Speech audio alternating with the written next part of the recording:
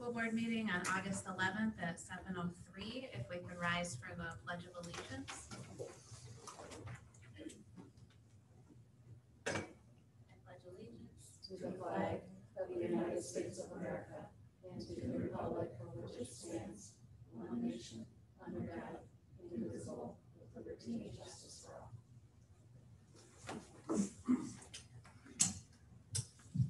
We wanted to start this meeting with a moment of silence. The Anchor Bay school community, we lost a student this summer, Cassidy Carter, who was a student at Lighthouse Elementary. She unfortunately succumbed to a cancer diagnosis, and we just wanted to have a moment of silence for her and her family.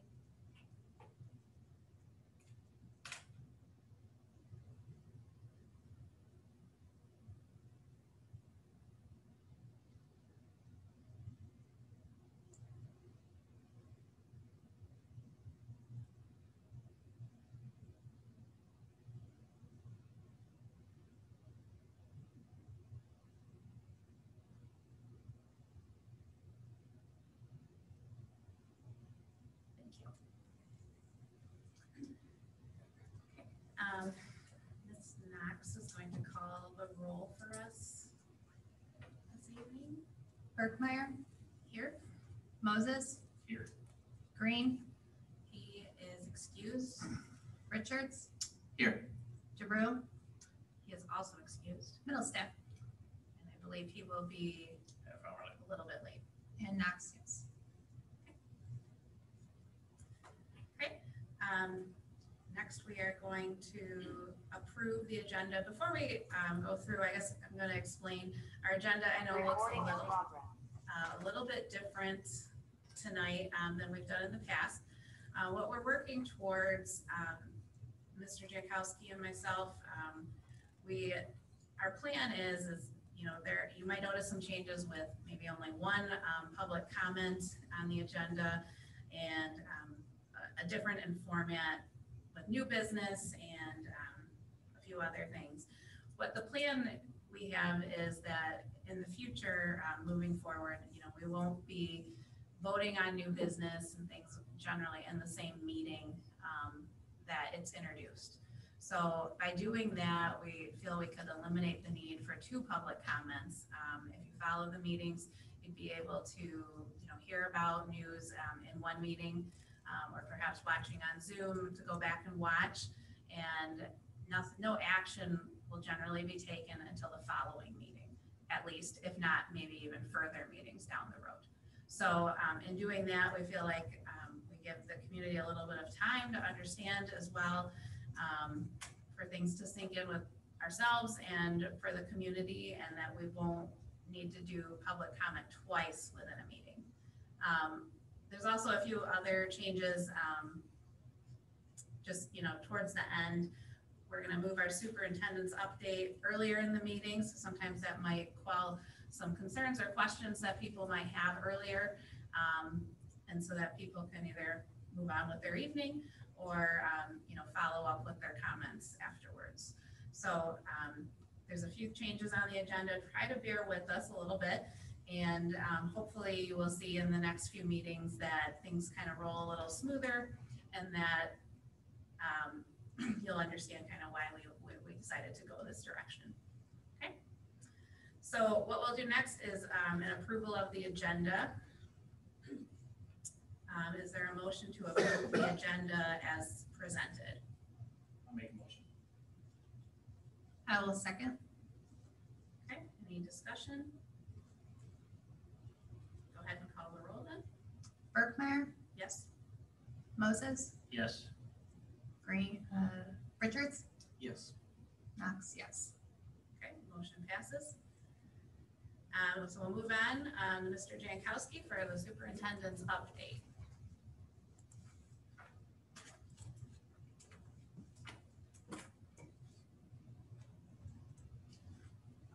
Okay, superintendent's update, just to give you some things that we've been working on and some questions that we had.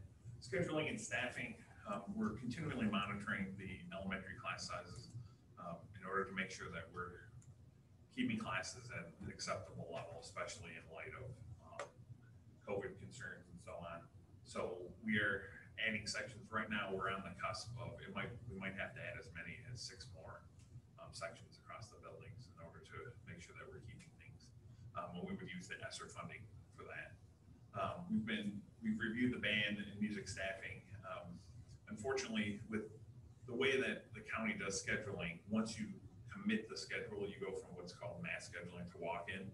And it's just because band goes into the schedule first and it's a larger class, and just the implications, it would be very difficult to move those sections around. We have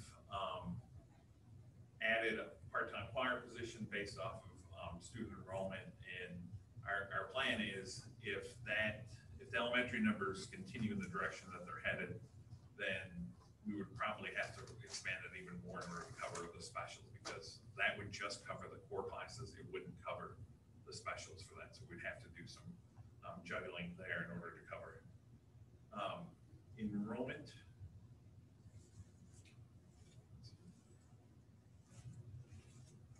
Can you advance it, Tim? Well, enrollment, I'll tell you, okay, there you go. We are slightly up at this point over where we ended last year. Still down from 2 years ago, but we're seeing more people return. School choice numbers are trending ahead of where they have been in previous years, I'm told. So currently we have 66 school choice students at the elementary level and 11 at the secondary level.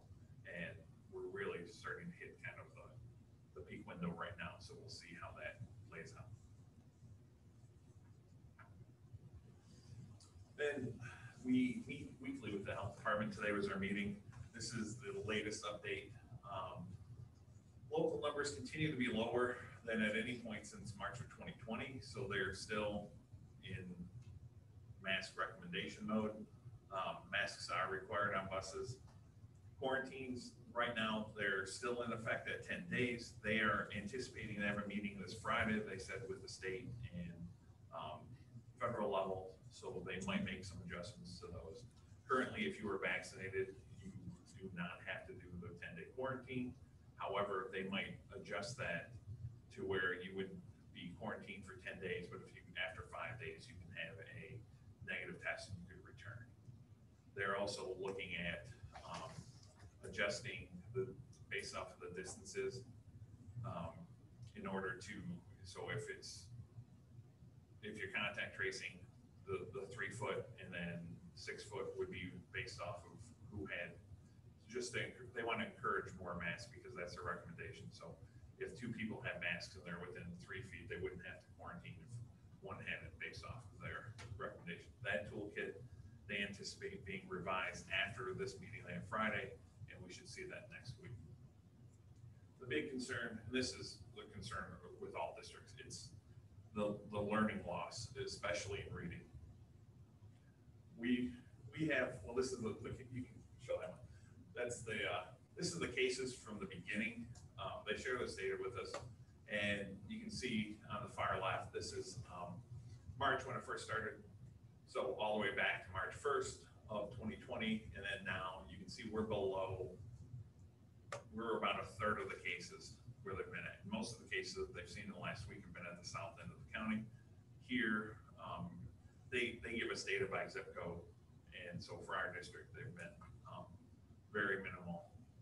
They also the capacity for, they share with us hospital capacity and so on, and there's been just very slight uptick in use of hospital for cases of COVID. But again, going back to the whole concept of learning loss, this has been the major struggle of most districts. This is always the conversation, because it's the reason that they have the 3rd grade reading law is because they know by the time a student hits 3rd grade that it affects so much of their future. Based on if they're on track in 3rd grade, it's their lifetime earnings, their ability to graduate, their degrees, and so on.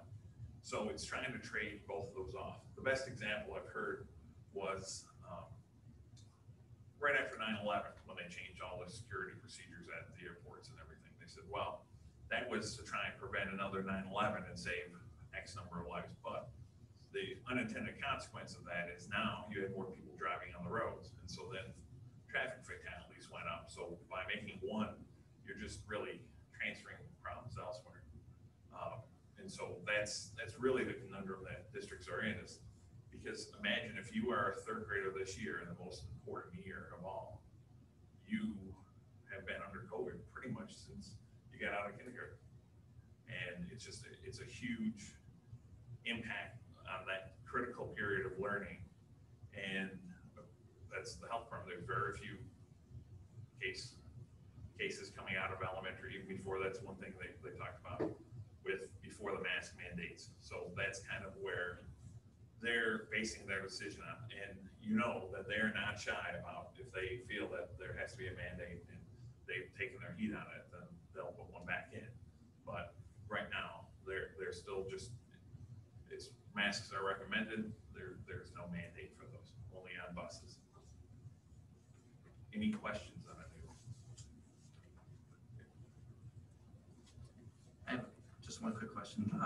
Do we monitor the number of anchor-based students that are picking school choice in other school districts?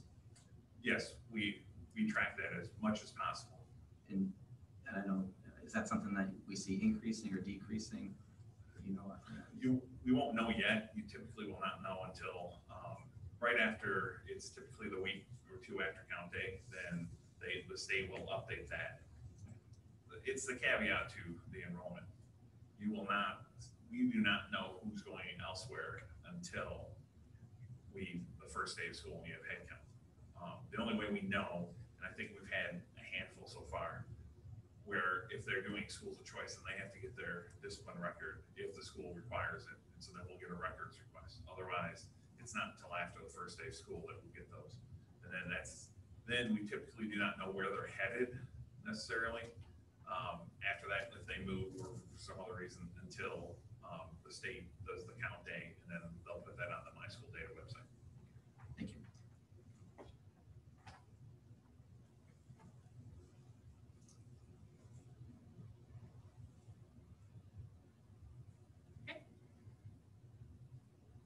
All right. So we'll move on to public comment. And I just had one submission today from Mr. Tom Braun regarding band.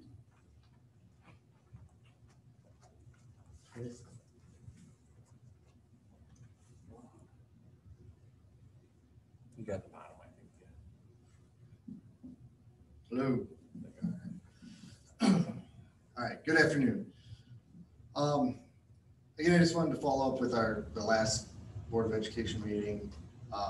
We came, there was a large group of parents that came and expressed concern about the scheduling at the high school for the band program. We talked about even the middle school level with the choir and what's happened over the last couple of years. It was my understanding when we left that meeting after the board had their closing comments and board members said, administration, find a solution to the problem for these families, these parents, bring it to us. If it means spending money or hiring teachers, whether it be band and choir teachers or teachers, other teachers, so that, you know, to free up to make more room in the schedule, you know, they would do that. After we left the meeting, Mr. McDonald and I had a conversation, and he said that he's going to look into it and try and have it resolved and give me an answer in a few days. It was not a few days. It was not a few weeks. But after a couple email communications, he basically emailed back and said that there was no simple solution to this problem. So what I'm getting at is I didn't think there was going to be a simple solution. I don't think any of the parents that came to the meeting to express their concerns thought it was going to be a simple solution. Again, this is a program that's been running here this is an outstanding band program that's been running here for 20 plus years, 26 years, I think Bisno was here. So I just want the board to know that I don't feel, from my point of view, that it was taken. I just don't know what was done on that end. There was very, very limited communication with me. Mr. McDonald did say that he was gonna, keep me updated on it so that I could inform all the parents that are in the band, right? Because I talk to most of them regularly. Which brings me to last week. We had our band camp for marching band. It was an extremely successful week with our new band directors. Very impressed with everything that happened throughout the week. The kids behaved perfectly. Everything went off without a hitch, no behavior problems, nothing like that. We had our performance on Friday, our own stadium, and it was amazing. We filled the people that came to watch filled just about, I'd say 80-90% of the grandstand there. So it was really cool to see. The kids did an amazing job, and I think it went off very successfully. So I know some of the board members were there. Some couldn't make it, but it was a really amazing week for the kids and for the new staff members, and that ending performance that just went off so awesome. I think it gave a good feel for the parents of the program and the grandparents of the program to see programs in the right hands. So I found out, Mr. Flory told me about an hour before I left my job today that we were going to be presented for hiring a band teacher at Middle School North. Again, I reached out to Human Resources Department just to find out where we were at with that, especially after the last board meeting. And I did get a response. The response did not say anything about what the plan was, just that we were going to review things. So,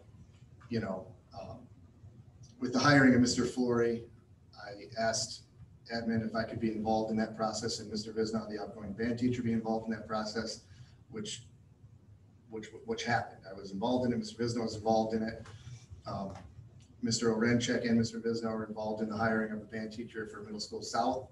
And I kind of expected that the new music staff, at least Mr. Flory at the high school director of bands, would be involved in it, and he wasn't at all. So I just want to make sure that that's out there.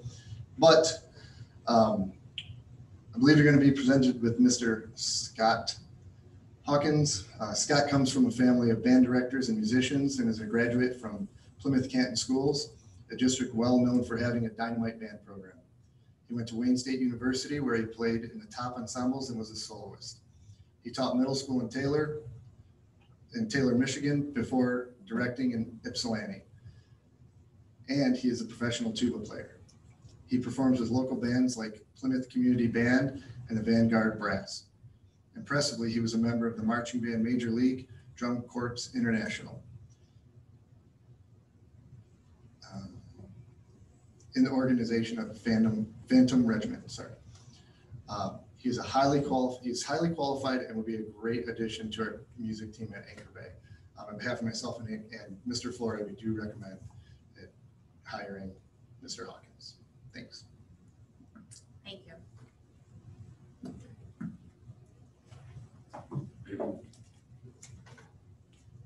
I had no other submissions for public hearing. We're going to move on to communications to enter into the record. Yes, you have one communication. It's from the auditors. This is their engagement letter to basically talking about the process that they use for the audit and really looking for if there's any information that you want them to look at or anything. So you can, Lisa and I met with them on the first day that they were here, so they concluded their on-site work. But this will be part of the final packet, and they'll be doing that probably over the next 6 weeks or so. And then I would anticipate seeing that at the end of September, probably. That's just for review. We'll move on to the consent agenda. So these are going to be items, that are going to recurring vote on every meeting, former meeting minutes, personnel reports, and financial reports, so that we kind of group together as a consent.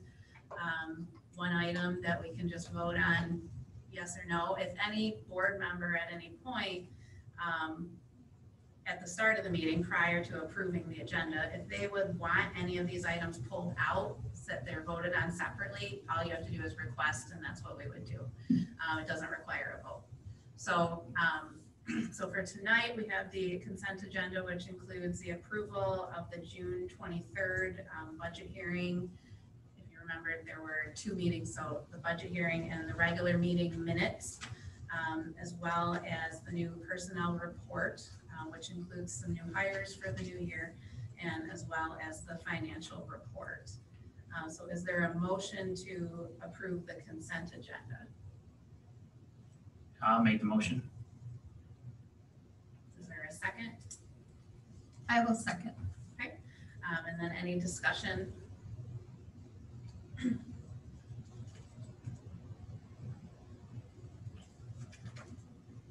Okay, hearing none, we can call the roll. Burkmeyer, Yes. Mr. Richards, Yes. Mr. Moses, Yes. myself, yes. Okay, motion passes. Great, so moving on to new business, we have the annual school loan revolving fund application and resolution. Yeah, the rationale for the school bond loan revolving fund is it's a self-sustaining fund that makes loans to the school districts to assist with making debt service payments on state qualified bonds issued under the school bond qualification and loan program. Any money repaid by school districts on loans made by the school loan revolving fund are deposited back into the fund for future use by other districts. These loans are used to allow districts to make full debt service payments rather than increase its current debt millage, thereby reducing taxes on the community.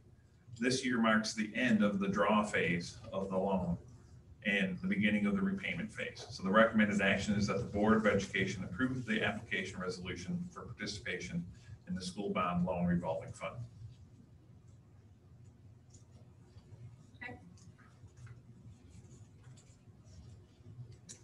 Is there a motion to approve the application for participation in the school bond loan revolving fund? I'll go ahead and make that motion. I'll second. Okay, so motion by Mr. Richards, supported by Mr. Moses. Any discussion?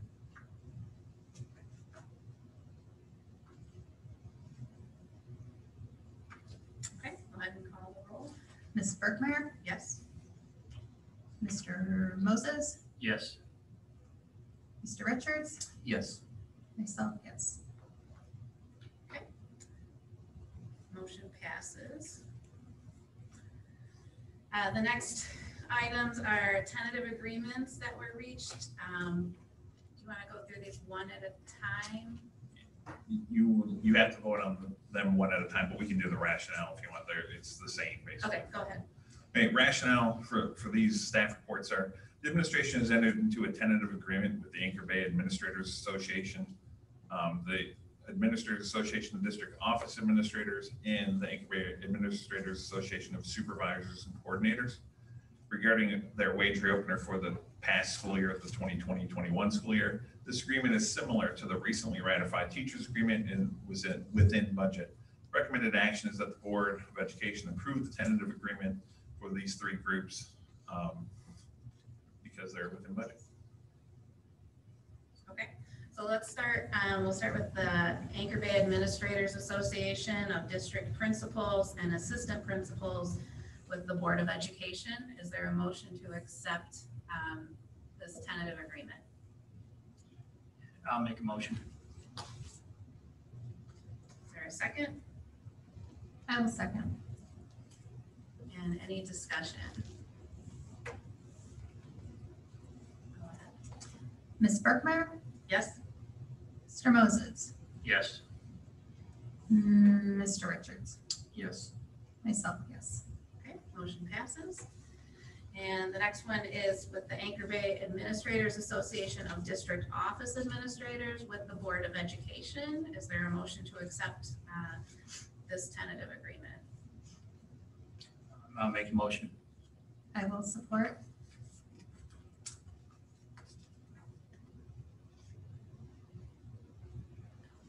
discussion? Ms. Berkmeyer, Yes? Mr. Moses, Yes. Mr. Richards, Yes. myself, yes. Okay, motion passes. And last but not least,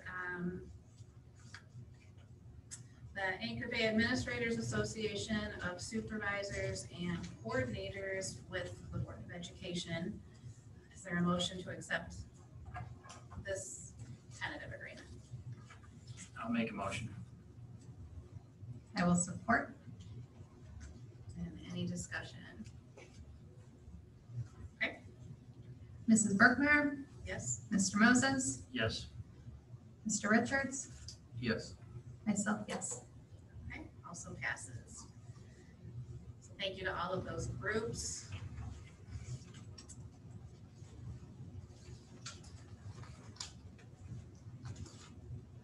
Okay, next we are moving to the student achievement and curriculum portion of the meeting. So Mr. Jankowski has a presentation regarding student growth for us tonight.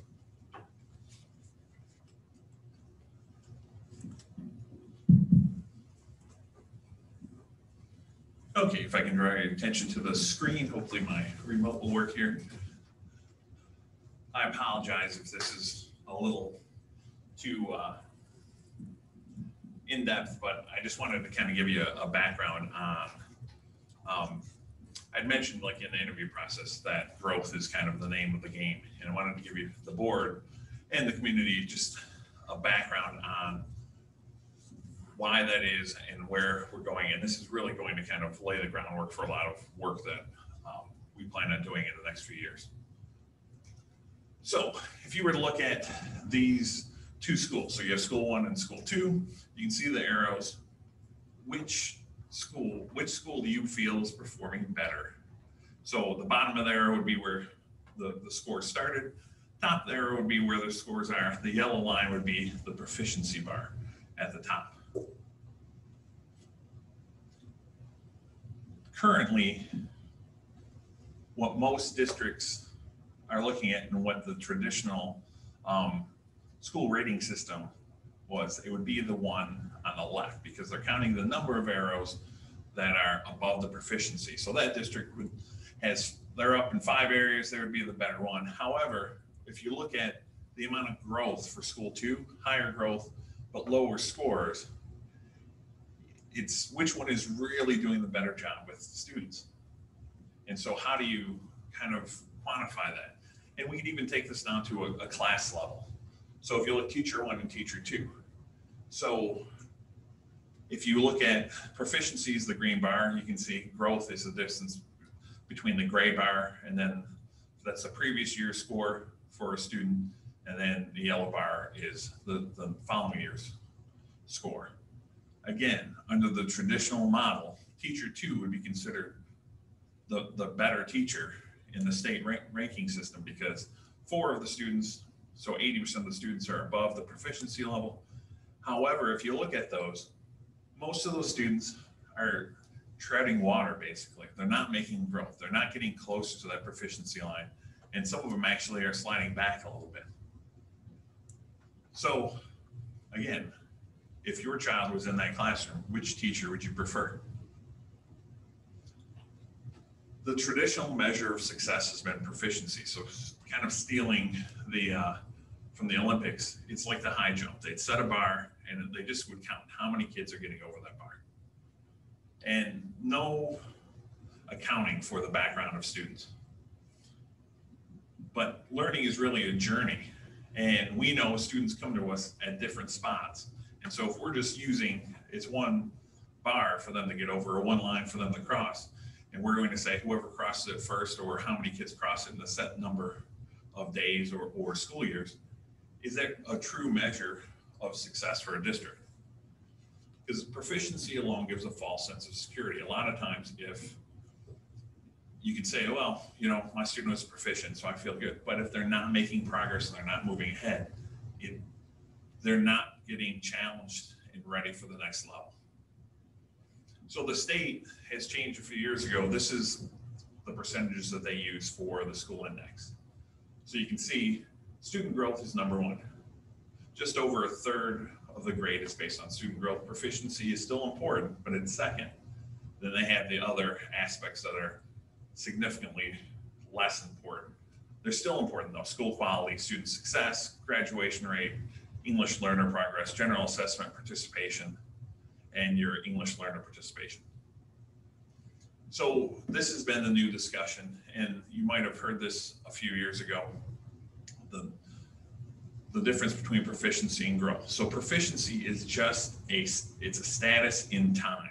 It's kind of like, we're going to take this one moment in time, look, see where our students are at, and then just make a judgment on that. It's not looking at it over the course of the year. Are you adding value to that? Are you moving students further ahead? So the growth model, you have to use systematic methods. You need multiple times and points, and you have to have a distinction between those different points. So this kind of ties into especially the administrator evaluation component. It's created by a gentleman named Doug Reeves, and they basically look at it like this. And you'll see this over and over again as I show you the next set of data, where there's two mechanisms for this. You can have your achievement of results. So are you hitting that proficiency level? Is it high or low? And then what is your kind of growth? And so they basically break districts into 4 different categories, where you can have high results and you know what's kind of going on. So you're a leading district. You can be a learning district, so you have low results, but you understand why you're getting low results. It's just what can move you forward. You can be a lucky district where you're getting high results, but you really don't know why. It could just be demographics. It could be, you have certain programs that are going well, but you're not measuring them accordingly. Or you could be losing district where you have low results and you have no concept. So again, the challenge is, okay, if growth is the way we want to go, growth is in the eye of the beholder. So this started, Stanford did a research study a few years ago, and they've been updating this. It lags a little bit behind, just so you know. And you can look this up online. It's called the Stanford Opportunity Explorer. And basically any district in the entire country, you can go to that district, you can click on the map, and it'll tell you all about them based off of, this is just for elementary and middle school. So for Anchor Bay, tells you there on the left-hand side, test scores are higher than the US average. Learning rates are roughly the same as US average, so it's 3%, so we're slightly above the average. Test scores are improving over time, which is good. Socioeconomic status is above average, but overall, if you compare us to similarly situated socioeconomic districts, test scores are lower, learning rates are roughly equal, and test scores are improving faster, however. And it gives you a breakdown on all of that. So just grab 3 districts out of, just so you have a comparison. So first one is Armada, just to give you a comparison of average test score is a little bit higher. You can see socioeconomic status is a little bit lower.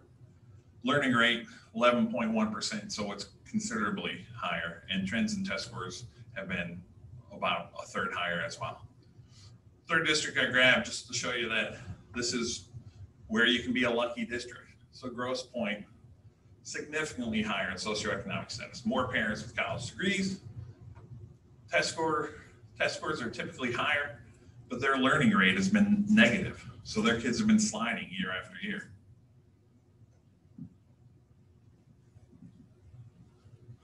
You can break this down on the building level as well. And I don't want to run through all of these for the buildings, but it just kind of breaks it down. It's interesting, not all of the data is there.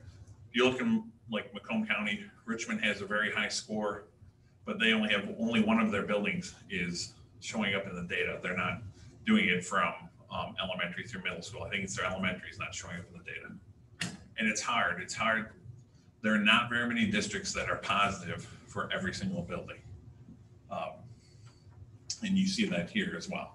Most of our districts are well above, but we still have some areas which actually might surprise you if you dig into the data. So that's one measurement of growth. The Mackinac Center does another one. They call it their CAP report card. It's context and performance database. And now they're not looking at a full socioeconomic status. They're not looking at parent education level. They're not looking at that. This is only on your free and reduced lunch. So it's the last column over here. So based off of that, they're only taking if the percentage of kids that are on free and reduced lunch, and then they're comparing your scores to other districts that are similarly situated. And then they give a grade on that. And you can see this is much different than the way that Stanford has done it. And this is really the challenge here. How do you compare like apples and oranges when you're looking at growth? How do you kind of bring this together so that it's consistent? So the state has been working on this.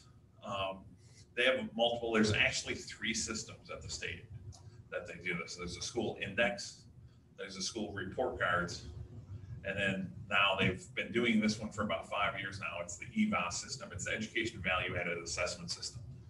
This is not released publicly.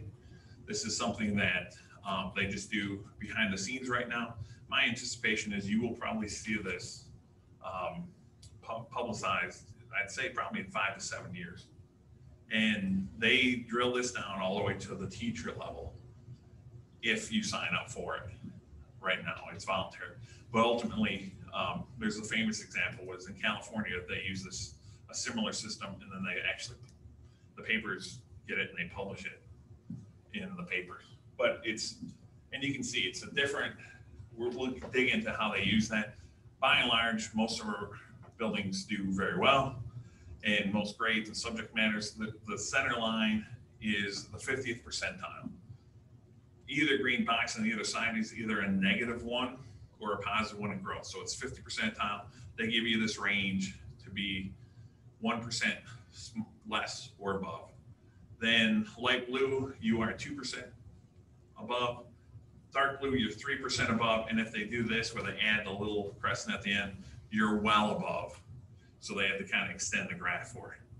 And you can see right now, 80% of these, we're on the right side. We have some work to do when we start kind of digging into it at other levels.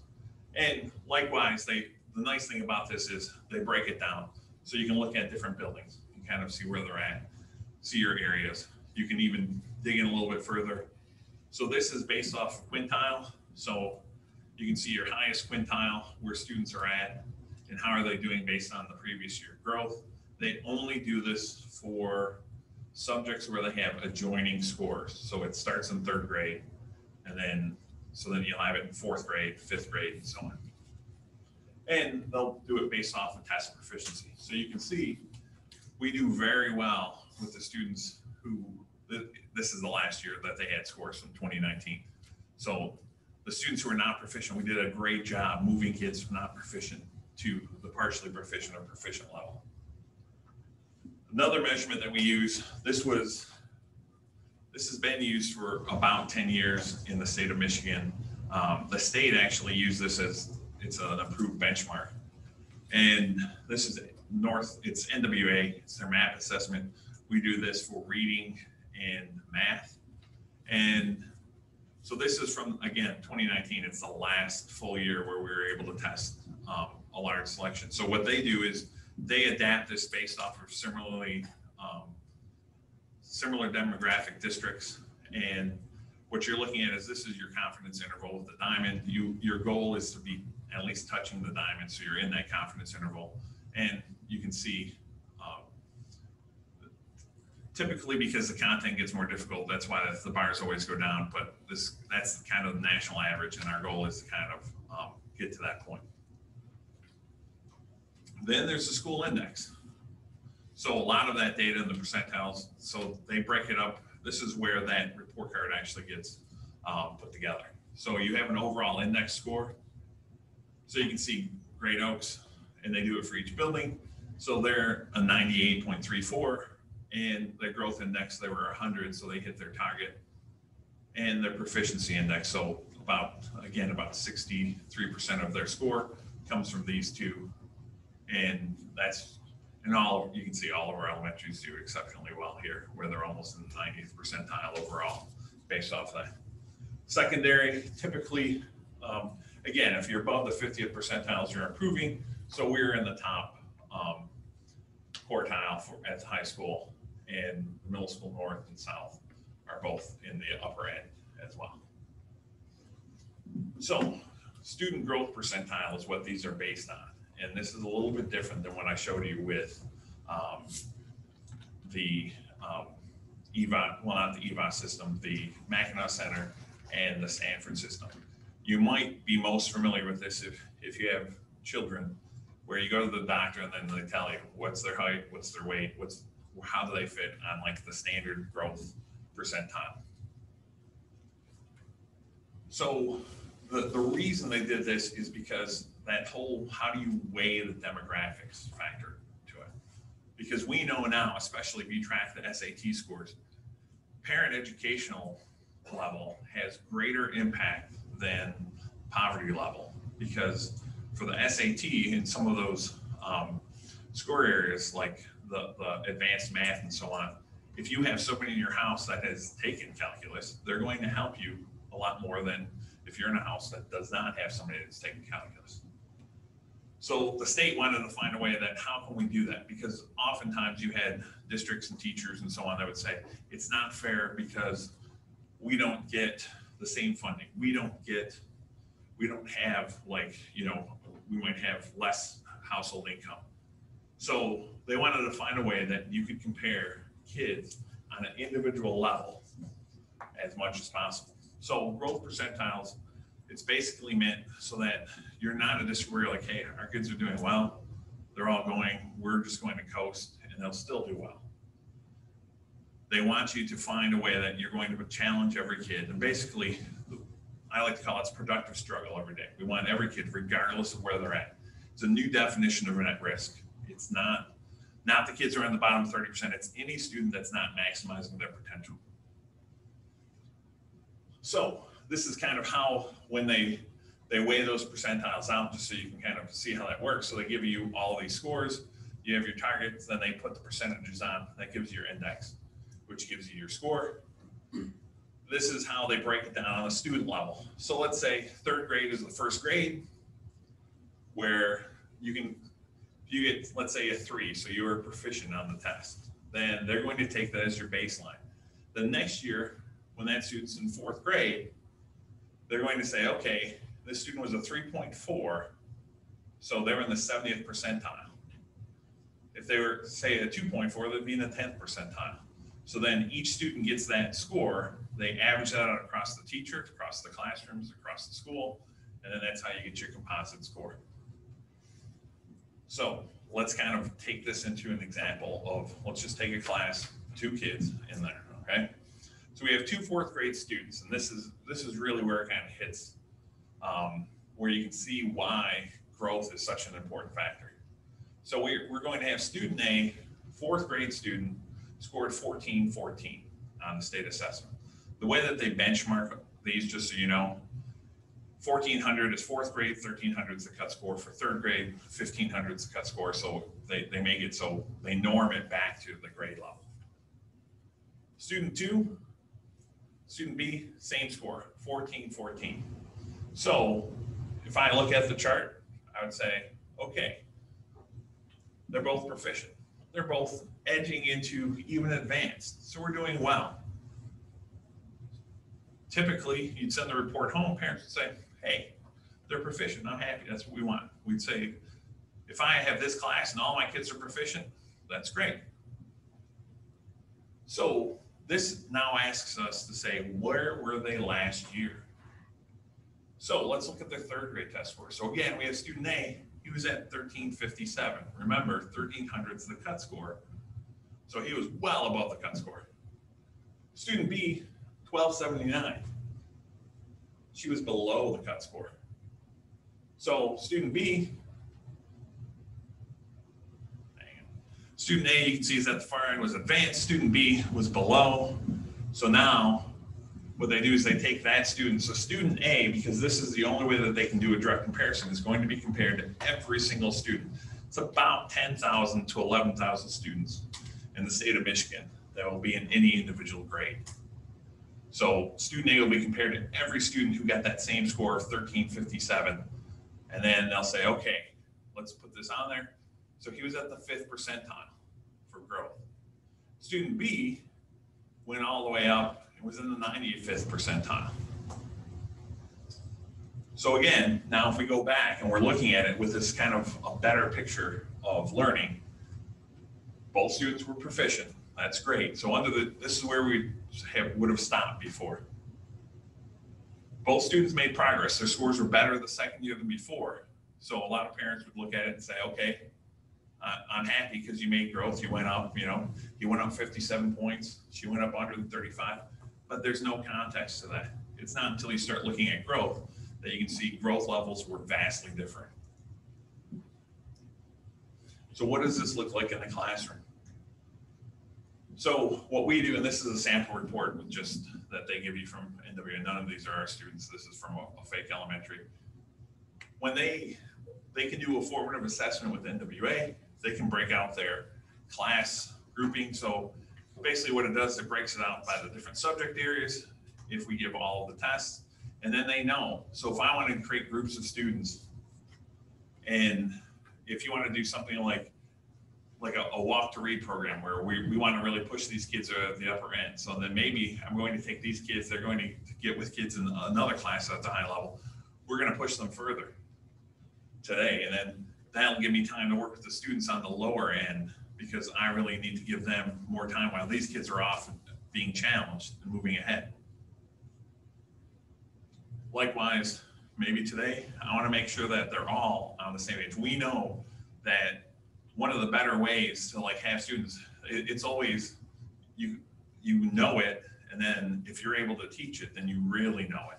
So maybe I'm going to have these students work with the upper kids, and then now they can work on their skills and really kind of get that whole metacognition going of, do I know why I know this and how it works? Again, it goes back to the same, you'll see this quadrant chart now playing out. So it's achievement and growth scale. And you constantly want to be in this quadrant 1 where you have higher achievement and higher growth.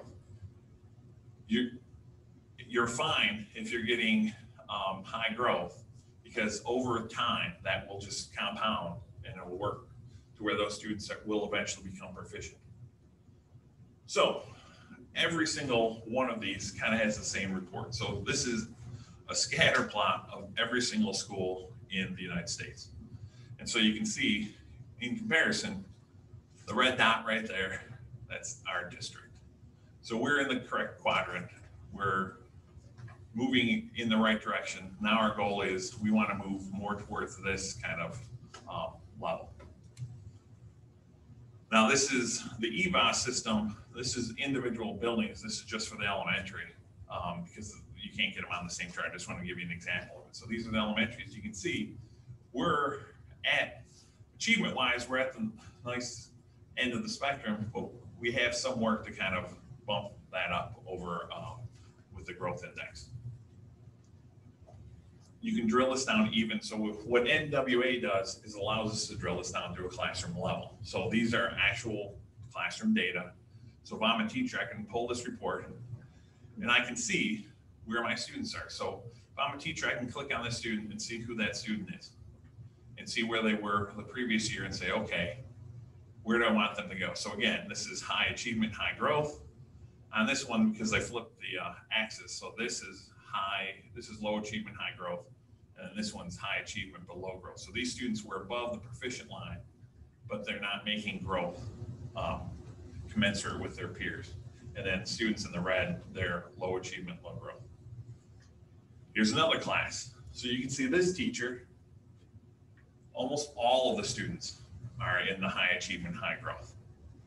And the funny thing is, if you look at this, just because if this was just on the achievement, there's really not that much difference in the achievement level. But once you add that other aspect of growth, it just really gives you a more robust picture of what students are doing. So this is, it's a large concept for teachers and administrators and so on to kind of look at, because it's a different way of looking at student achievement. Our first goal is to one of the issues we have because of not having enough technology devices that we couldn't test kids at for the NWA is kind of the formative assessment. So we want teachers to have that. So you can see there were some holes in the data there. We would be able to do those tests in the window, make it a little bit more standardized because each of those tests take about 20 minutes. So it's great for teachers to kind of get that. But thankfully, Tim pulled a miracle and it was typically running 6 to 9 months to get Chromebooks, but we were able to order some and we got them in today, right? You said we ended up getting all of the Chromebooks, so we should be good to go this year. Then we have to just work through a process. This will take probably 3 to 5 years to kind of reorient around growth so we can train staff how to use the data and what does it mean? Because NWA will actually, you can drill down, I'll tell you, this student is missing on this standard right here. So work on this. They're primed for this next, they're primed for this after that. So it kind of helps you kind of develop your instruction. And the goal is to move away from what I call the one size fits all. It's like, we're doing this today, and I know looking at the scores, half of you probably already know this, but we're gonna do it anyhow because that's where it's at. It's like, no, let's tailor the instruction to where those students are at. It might even mean moving some students up as they could, or bringing in additional resources for other people.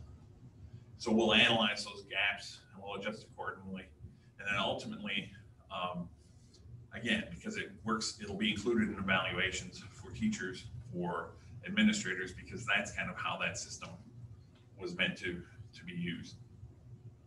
Any questions on this? I know it's a lot of data, and I know I promised that I wouldn't kill you with data, so I apologize. So you're looking to start implementing this year? Not necessarily implementing. We're doing the assessments already. We've been doing them. This is really baseline. We have to, the state requires us to do the benchmark assessments. They have certain deadlines that you have to do that. It's basically data collection this year. It's just having those and then just getting the concept out there for people so that they can start thinking about that. Maybe sharing some of the data from before. And then our goal is in future years to start working on that because this year coming off of really the last year and a half, it's the fall is to kind of catch their breath. Let's kind of establish some kind of some sense of normalcy, we'll hope. And then we'll start we want to go through strategic planning like I mentioned before. And then we'll really next year kind of roll this out the next step.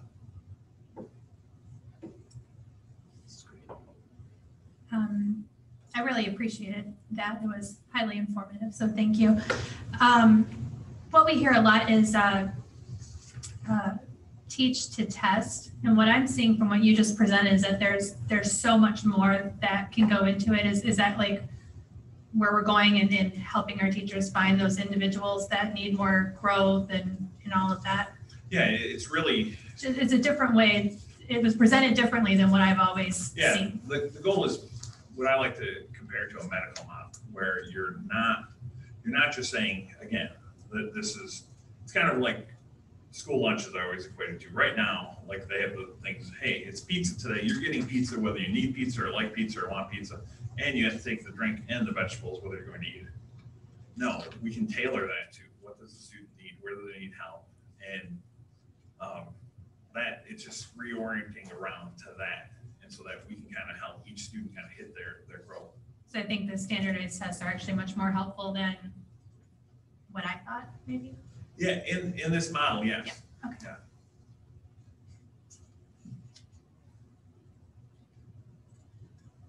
Okay, thank you. So we will move to board comments. What I will note for the audience, we do have what will be starting a points of pride. So it may limit our board comments a little bit, but I wanted to keep this in here. If board members, wanted a chance to add something else, what's going on, or explain, their position on something or why they voted it away, that we can leave that in there for board members to do that. I don't have any for tonight. Ms. Knox, do you have?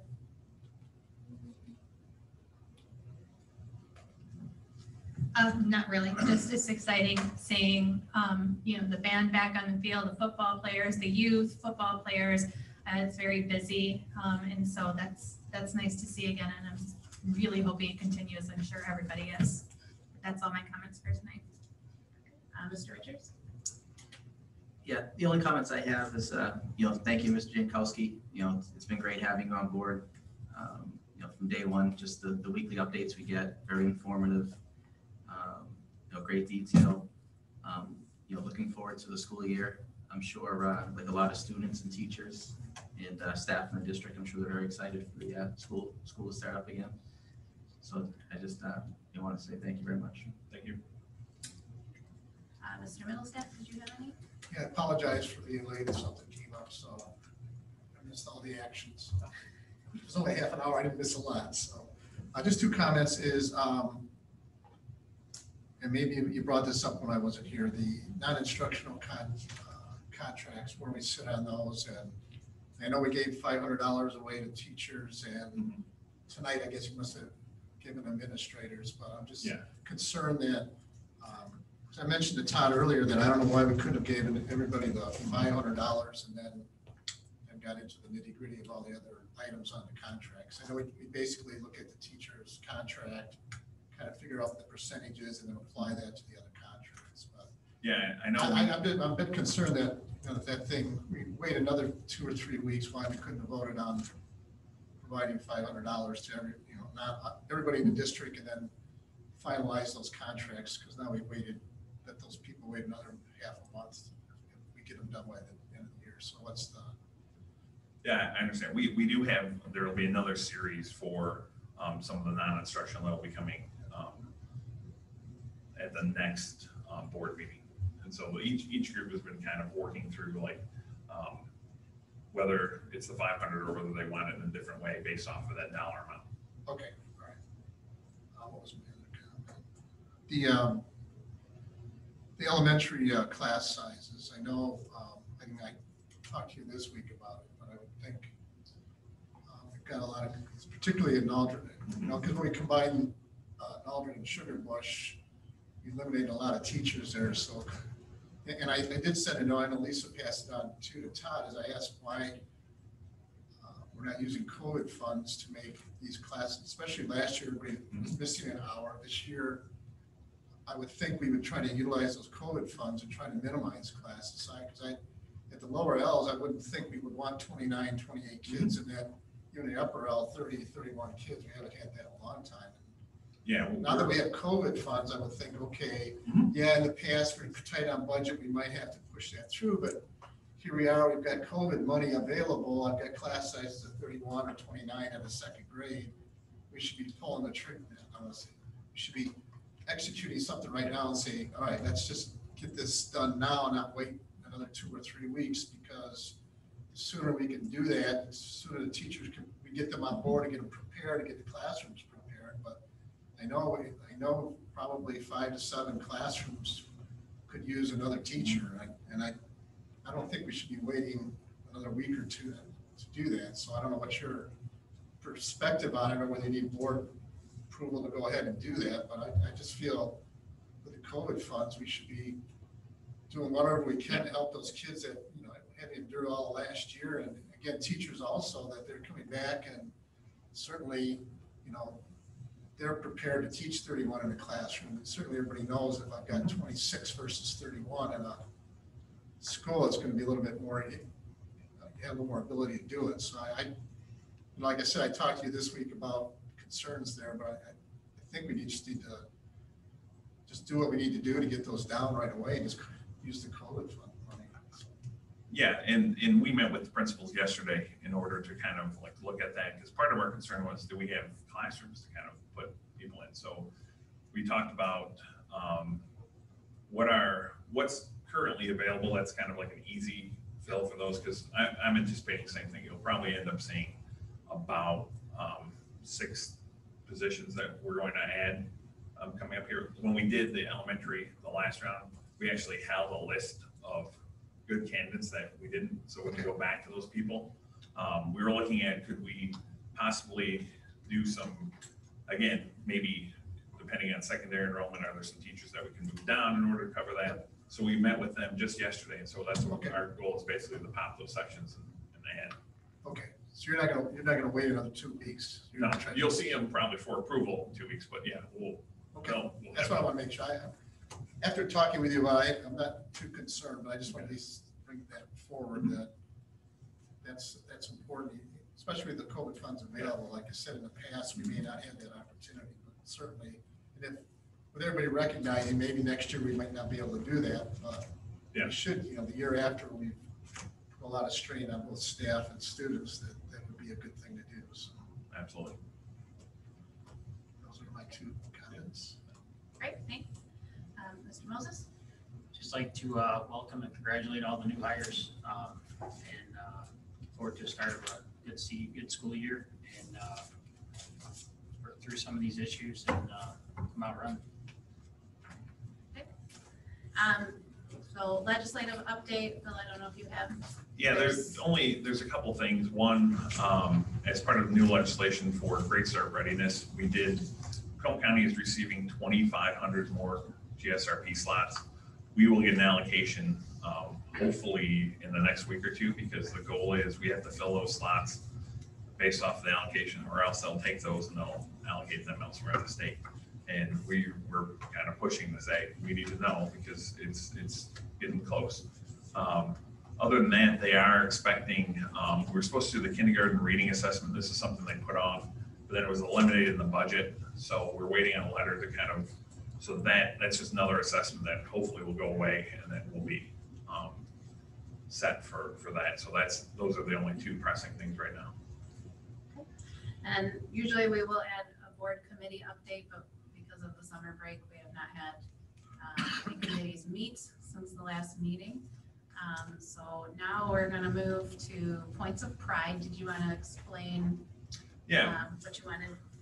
Points of pride are basically, it's a good way to end the meeting, and anything that, if you want to recognize somebody, anybody that you share, we'll take your comments, and then Sherry will have cards, and she'll put those comments in, and we will deliver it to those people so that they can see kind of that if they couldn't watch the meeting, that they know that it's kind of like an attaboy or attagirl and all that, then we'll make sure that they have it. So if you have anything that you'd like to highlight or share with people, then we'll do that now. I'll start, and I just wanted to, I know the band had invited board members to come and watch. I was unable, I was on vacation at the time, so my point of pride, I was able to see from friends and others that shared on Facebook, was for Mr. Flory, our new band director, and the great job he did coming right in this summer. I know he jumped right in June and got band camp going, and the band looked phenomenal to me. So I just wanted to say thank you for all your hard work through the summer on that, and for the great job, and for our band students as well. And anybody else can jump right in.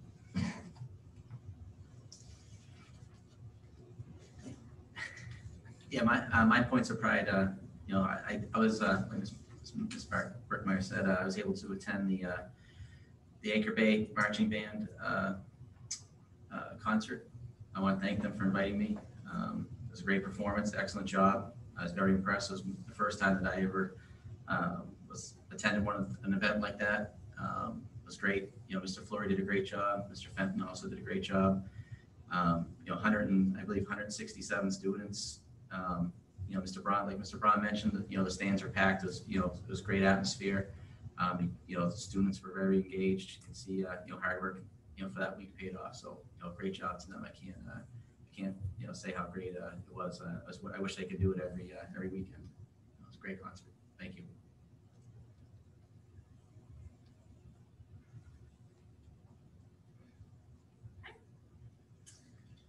All right, well, that is it for our agenda. I will take the motion to adjourn. I'll make the motion. I will second. And all in favor? Aye. All right, meeting adjourns at 8:08.